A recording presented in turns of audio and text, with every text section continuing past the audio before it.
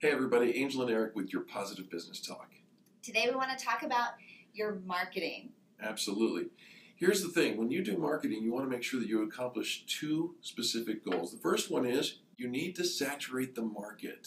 Which means you want people to say, I've heard of you. Everywhere they go, you want to say, you're everywhere. I've seen your posts, I've seen you online, I've heard your ads on the radio, you're at networking events.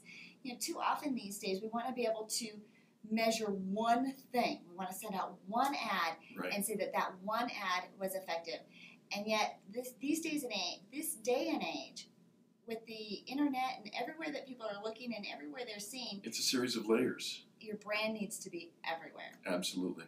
The second thing is, the point of marketing isn't necessarily to make all those transactions. The point of marketing is to bring people into your sales process. And so you're attracting people to you, and you've got to know what the next step is in your sales process. Absolutely. Every time you've got people coming in, you need to know, where do we go next? What's the next thing? Do I call them? Do I email them? Do I bring them in? Or do I let them go on a drip campaign?